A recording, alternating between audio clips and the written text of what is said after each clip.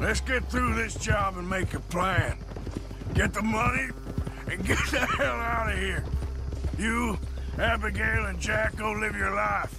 And you? I reckon head out west, someplace dry. See if I can shake this goddamn cough.